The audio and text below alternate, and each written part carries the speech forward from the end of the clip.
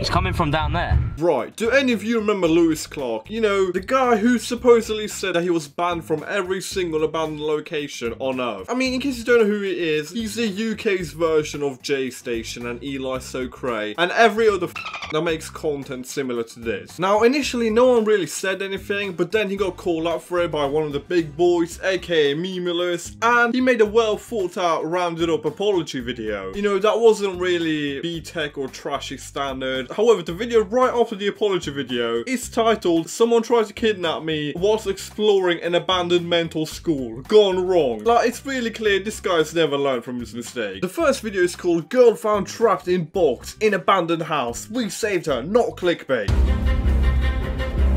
Of sensitive nature, mate, no one who's watching Lewis Clark videos is ever gonna be worried about sensitive nature. You know, the same guy who's uploaded videos such as, "We found a security guard tapped to a table in an abandoned storage unit," not clickbait. And it's got a thumbnail saying mug, you know, the most threatening word in the English dictionary. Then the next scene is basically Lewis showing where he would have ended up if it weren't for YouTube. The whole thing just looks like a really MTV Cribs tour. But then, just before we're about to dive into the main action, Lewis gives us a very big warning. Most of these warning clips, they usually have like some really generic voice saying, "Warning, this video contains flash photography," or whatever. But instead, Lewis decided to put in some really low quality scream in the background. I mean, it sounded like the scream was recorded on a really old VCR player. Shit. Fuck's sake, what's that? Oh, yeah, I know, I dodged it. It's the... What is it? There's a camera. What? Right, the way he reacted to discovering a camera sounds like he was pretty pissed off over discovering it. Is finding expensive electronics inside of abandoned houses like a really common occurrence for Lewis or something? And guys, it just so happens that everything in that room is dirty apart from the camera and the clean jumper that the camera's on. But we've got to trust Lewis here that he definitely found it and did not place it there. Wait. Hello? Hello? It's coming from down there. It's coming from down there. Lewis has just heard some screams downstairs and now he's about to activate his hero skills. But the first barrier he has to get through is a very rusty door. Swear to God. It's not opening. You're kicking. That has got to be one of the weakest kicks I've ever seen. Can you imagine if Lewis was a fireman? Half the victims would have probably died by the time he'd broken down the first door. But then he realizes he can't kick down the door, so Lewis decides to use his 140 IQ brain to do the next best thing. It's because the bolts are cross, you muppet. It won't open. Look. Oh, okay. Well, try there. Oh, okay. That's a bit weird. Fuck's sake. 1 second. Right, that's got to be the most casual response ever to someone screaming for help. I mean, Lewis, he doesn't sound like a worried hero trying to save her. Instead, he sounds like a really bored waiter trying to bring her food. She's crying. Why are you in a box? Hello? Took me. Huh? Someone took me. Someone's put her in a box.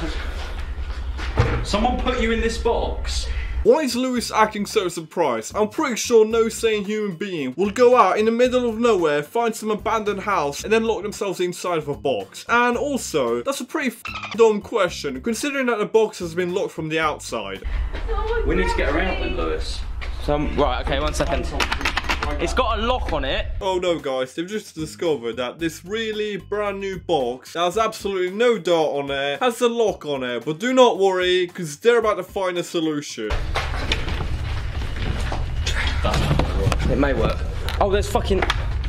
Take the things off. Undo the fucking screws. Right, this must have been one of the kidnappers ever. Not only does he leave his victims in a really thin plywood box, but he also conveniently leaves a brand new screwdriver and a brand new camera for the hero to discover. Then afterwards, the girl gets discovered and the rest of the video is pretty pointless and dead. But next video we're gonna look at is probably one of the most ridiculous ones. And this video right here, it's almost like a video series. The first of its kind is called "We Found a Girl Buried Alive in a Grave While Exploring," not clickbait. And the video right after that is is called "We Saved a Girl Who Was Buried Alive." Terrifying, not clickbait. I'm sorry, but just look at the thumbnail. That's got to be the most bored expression I've ever seen on someone being buried alive. Like, this must be a weekly occurrence to this girl.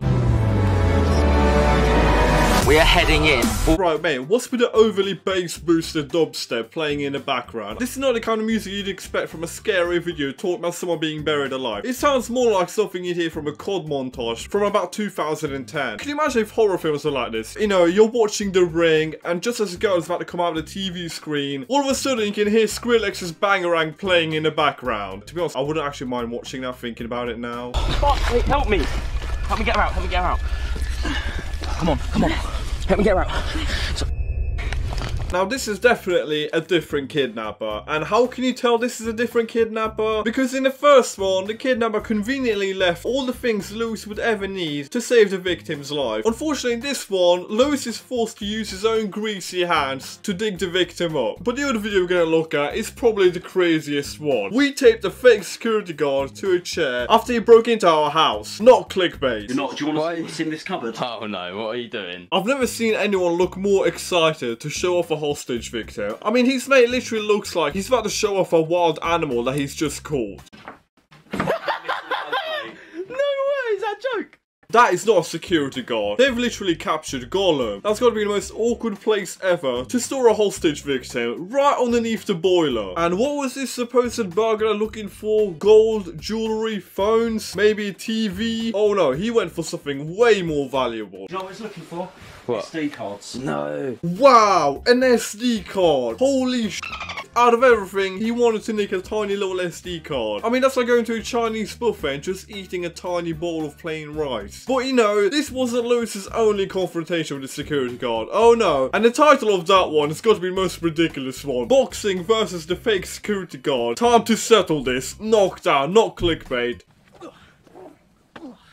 Come on, Mr. Security Guard. Right, who the f*** calls the security guard Mr. Security Guard? He's literally describing him as if the security guard was some TV character. Now, at the start, they find a security guard inside this weird abandoned building, which has got some really questionable graffiti, and then all of a sudden they decide to tie him up next to a lamppost on an empty road. What the fuck are you doing? Who the fuck are you? Fuck off. What the fuck are you doing, you prick? Fuck off. What the fuck are you doing? Right, can you imagine if a family was driving by on their normal day out and then all of a sudden they notice some guy wearing a Tesco security guard high-vis vest being tied up to a lamppost whilst also wearing the world's Donald Trump mask. Then right next to me, you've got this guy in a balaclava wearing a super bright red bomber jacket along with some super cheap Lonsdale boxing gloves. That will definitely be an experience to tell the grandkids. Then they decide to have a boxing fight, and instead of counting the number of hits and punches like any normal boxing judge, instead they literally judge the fight by the amount of cuddles. And f me, this fight goes on for way too long, like a good 5 minutes. I was taken and beaten and nearly burnt alive, not clickbait. Lewis, what's happened to you this time? What is going on, guys, and welcome back to a brand new video. Today I'm here with the one and only Sam Rumble, whose YouTube channel will be linked down below, and I'm also— Right, Lewis, mate, you really need to tell your mate Sam to stop being an absolute knobhead whenever you do your intros. Because right now, mate, you really don't look cool. You just look like a really awkward sign language teacher. You're not allowed to move, neither am I. I don't fucking care, bro. I don't want to get soiled with my blood clot face, bro. Blood clot face. Listen, mate, you're not from Kingston. You're probably from Exeter or Torquay. I've no idea why you're speaking like that. And at this point, they're not even exploring. They've literally just been spending the last 5 minutes chucking random shit at each other.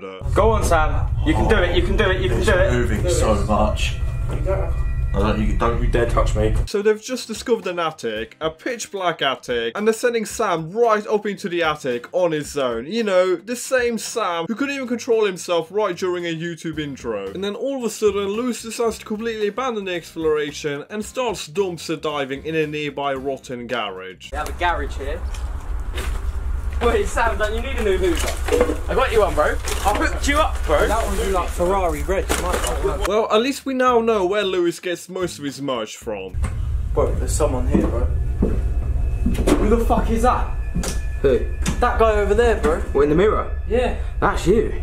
Nah, bro. Right, listen mate, let's get realistic here. You're pretty much the equivalent of a background backup dancer in all of Lewis's videos. And right now you've destroyed any little dignity you had left by attempting this form of comedy that anyone with a functioning brain has ever seen. And the rest of the video is pretty dead. And when I mean dead, I don't mean he's discovered any dead bodies, no. By that I mean it's the most boring, stalest filler footage you've ever seen. But when Lewis is not dumpster diving in a garage, he really likes to be a hostage negotiator. We saved her dog from being buried alive. Very emotional, not clickbait. But basically, the attacker used Daisy's phone to phone me up, knowing that I'm her boyfriend and boyfriend is the contact, and ask me to come and meet him in the woods and swap Daisy for the dog. Right, I don't know about the value of dogs and humans in the black market, but for some reason, the value of dogs have really skyrocketed out of nowhere. Because these guys are literally willing to swap a girl for an ugly, lice-infested, inbred pooch. I mean, you've got to be a f***ing melt to accept that deal. But have no worries, because Lewis has got some backup plans up his sleeve. There was 3 nooses there. No, the it's past. fallen. Oh, it has fallen. Only one of them. Only one of the nooses is here. That's got to be the attempt at colouring in blood. And also, those nooses are totally not the nooses that have been used in the previous videos. Yeah, because obviously I want one person free-handed if Mark's ready to be tackling people. And Sam. You can take it today, Mark, yeah? Wow, Lewis is really planning ahead with this one. I mean, he's even coming up with hiding spots for all of his mates, you know, just to guarantee that the attacker can never escape. Now, let's see these absolute, super secret, invisible hiding spots. We've got Sam here, which is quite apparent. Really, Mark? After that intense induction by Lewis, this is the best hiding spot you could come up with. At this point, I bet people outside the forest can probably see you by now. You know, Mark was probably that kid in primary school who would almost always be guaranteed to be caught out first in any game of hide and seek. But then the kidnapper finally arrives. Right, ready? 3, 2, 1, go. Daisy! Daisy! Fuck! Shit, bro! Oi! Oi! Jesus, yes! Get him! Get him! Get him! Get him! Hold him down, what? Hold him down! Oi, yo! Fuck off, bro! That's got to be the kidnapper ever. He's literally released the dog instantly. And I think the worst part is when Lewis's mate actually tackles the kidnapper, Lewis isn't even helping him. Instead, he's just standing there talking over them like a really UFC commentator. But anyways, guys, what do you think of Lewis? Do you believe in any of his videos? Actually, of course you don't. I mean, you've got to be pretty brain dead to believe in it. But tell me in the comments down below. Remember to hit the subscription button and the like button. See you guys. It was Cozy here.